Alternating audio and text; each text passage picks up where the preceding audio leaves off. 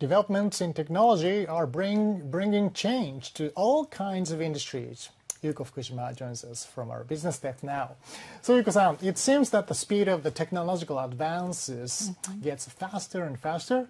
It's impacting our lives in many ways. Right, it certainly is. And more processes and factories are automated, resulting in raising productivity. And thanks to innovation in the field of artificial intelligence, we're benefiting from the result like, ChatGPT. And art is also another field undergoing big changes because of new technology. And just recently, a city within Tokyo metropolis showcased just that. I'm at the Shibuya Scramble Crossing. It's an iconic intersection in the popular part of Tokyo.